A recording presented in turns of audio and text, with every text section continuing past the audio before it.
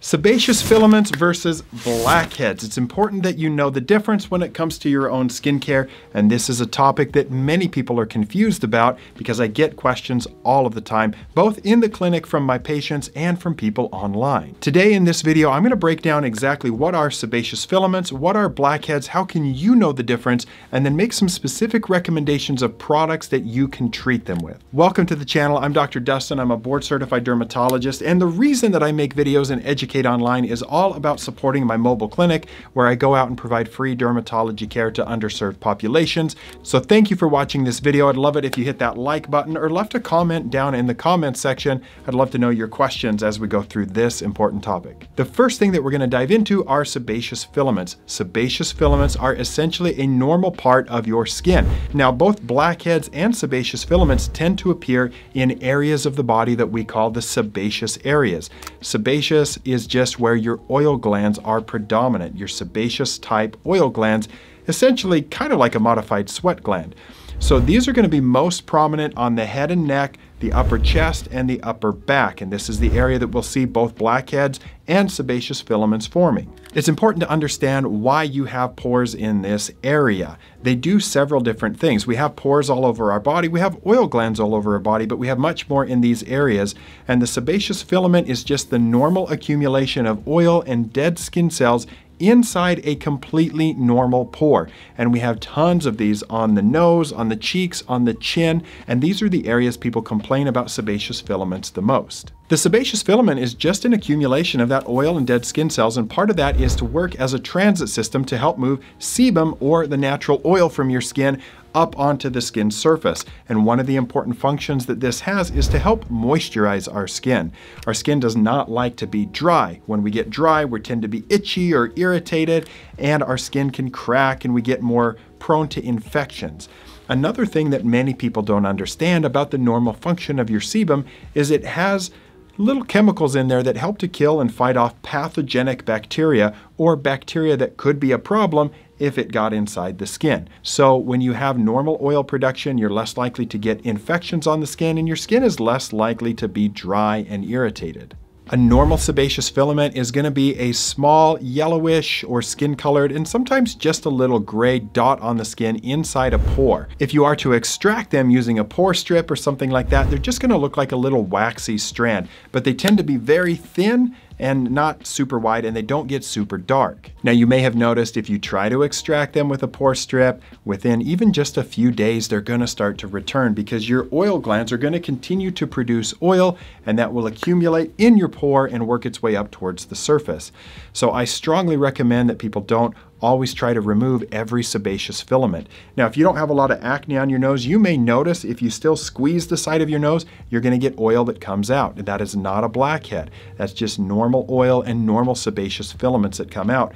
And what you're going to do if you start mashing on your skin all the time is lead to more inflammation and put yourself at risk for getting deeper cysts, pimples, or blackheads. And this leads us into our next question, is what is a blackhead? Well, a blackhead is still an accumulation of sebum, or that oil, and dead skin cells, but usually there's associated inflammation in the skin, which causes those dead skin cells to stick together more and actually plug up the surface of the pore so the oil doesn't escape normally. As the oil and dead skin cells accumulate, it's going to start to dilate that pore a little bit more, and when that larger accumulation of oil reaches the air, it oxidizes. So your normal oil starts to oxidize, and when it oxidizes, it turns black or a darker color, and that is essentially a blackhead. It is a type of acne, and it is associated with inflammation in the skin.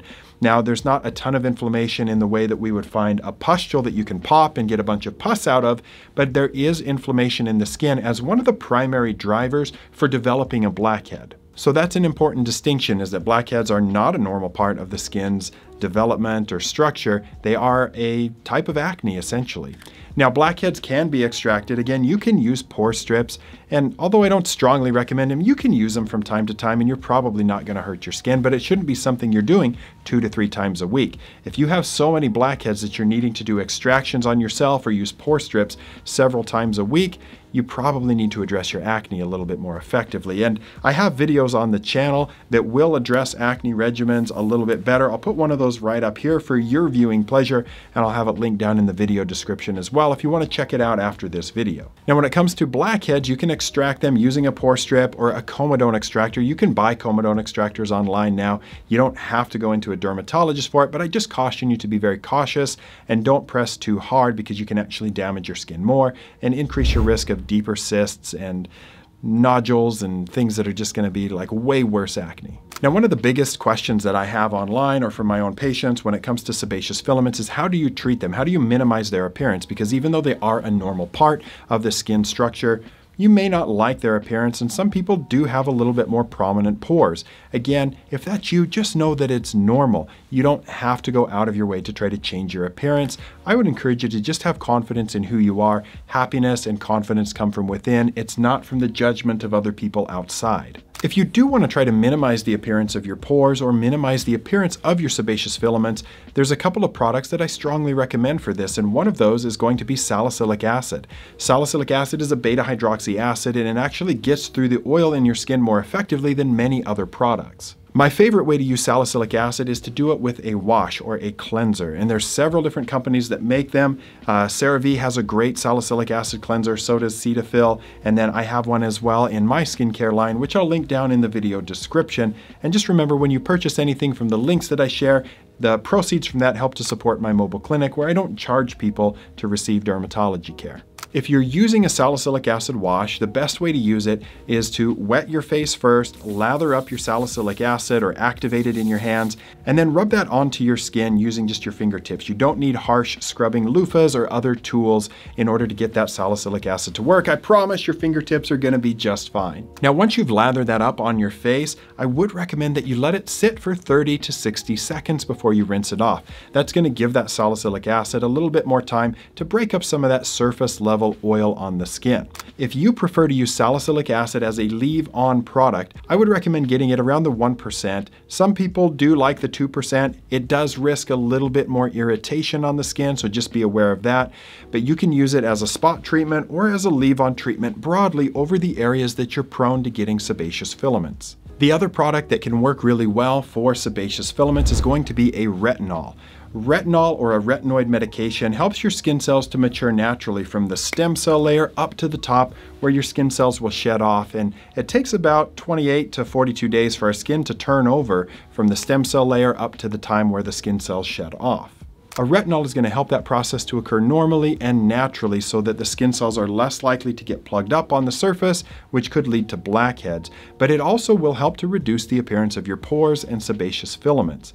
Now, if you want to use both a salicylic acid and a retinol in your routine, then I would recommend the salicylic acid wash and then a leave-on retinol treatment, which you use at nighttime. Another product that you can use if you have sebaceous filaments, we've already touched on it a little bit, are pore strips or pore masks where you'll put them on and peel them off. Just know these sometimes lead to irritation on the skin, so I don't recommend that you do them frequently. And a clay mask or a charcoal mask can also be a great way to remove excess oil from the skin. These products are great at absorbing excess oil and minimizing the appearance of your pores. They're not something, again, you need to do all the time, but it can be a nice weekly treatment that you do as part of your self-care routine. In just a minute, I'm going to name some specific products that I'll link down in the video description that you can use for these, but we're now going to touch on blackheads and how you can treat blackheads. And surprise, because this is non-inflammatory acne, the treatments are also going to be heavily reliant on things like salicylic acid and retinol. And the way that you want to use those is the same way that I've talked about for using them for sebaceous filaments.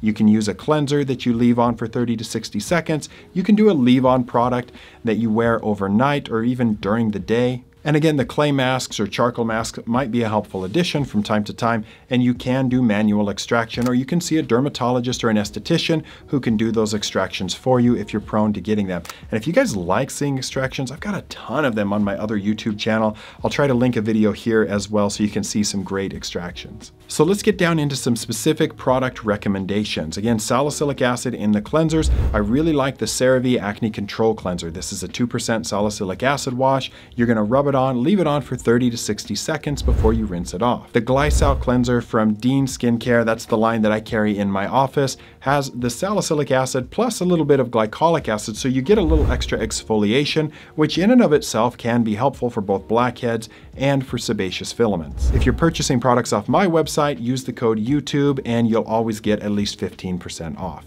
And for those that are really budget conscious, I also will recommend the SA cleanser from Cetaphil. This is another great option for salicylic acid based cleansers. For a leave-on salicylic acid product, I'm going to make a couple of recommendations here. The first one is the CeraVe Acne Control Gel. This is a 2% salicylic acid, really great leave-on treatment. And the second one that I'll recommend is the Blemish Defense Treatment Serum from Dean Skincare. That is the line that I carry in my office, and this is very popular, especially with my middle-aged women who still battle a little bit of acne. Both of these products can be used all over or as a spot treatment. When it comes to retinol, retinol is a great option for these blackheads or the sebaceous filaments, and one of the easiest ones to obtain over the counter is actually going to be Differin Gel. This is adapalene. This used to be prescription only, and it went over the counter a few years ago. This is a 0.1% adapalene. It's a true retinol, and it's going to be one of the most effective ways to treat blackheads, whiteheads, sebaceous filaments, and even mild inflammatory acne. When you're using a retinol, I highly recommend that you wash your face at night, make sure that it's totally dry before you put it on, take a pea-sized amount on the tip of your finger, dot your forehead, chin, cheeks, and nose, and then rub that in. It's often a good idea to use a moisturizer after a retinol to help prevent any excess irritation. If you want to get a little more bougie when it comes to your retinol, the Alpha Ret Overnight Cream from Skin Better Science is my personal favorite.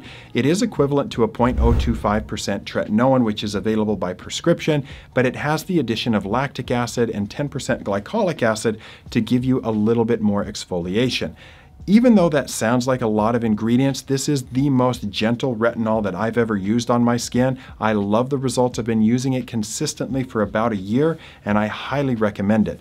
Now, if you see the price on this, you're probably going to balk at it a little bit because it's like $140, but just know that that one bottle will last you about 5 months. There's 150 metered pumps in the bottle, so it will last a long time for a very cosmetically elegant retinol that doesn't leave you prone to irritation the way that many other over-the-counter retinols do. Now, when it comes to treating sebaceous filaments or blackheads, if you're not getting the results you want, I highly recommend that you see a board-certified dermatologist to consider if any other prescription retinols or in-office treatments would be beneficial for you in your specific routine. When patients come to me in my clinic, my goal is always to help give them the confidence in their appearance that they want, and we'll work with them to help make sure that they're getting the right regimen for their skin type to get them and deliver the results that they're looking for. Remember that your appearance does not define who you are in your self-worth as an individual. So if you're battling sebaceous filaments, blackheads, or even more severe types of acne, your happiness and your beauty come from within, and you can still be confident as you go out in the world. And if you want to treat these things and try to improve their appearance, you can do that, but it doesn't affect who you are as a person. I just want you guys to remember that as we wrap up the video. Links down in the video description for any of the products that we talked about today. I really appreciate your time and your support of the channel because it helps me do what I love, to go out and provide free dermatology care. And I'll have a couple of videos here at the end for you guys to check out if you want to see what I do in the mobile clinic or get a full acne routine. I'll see you guys on the next video.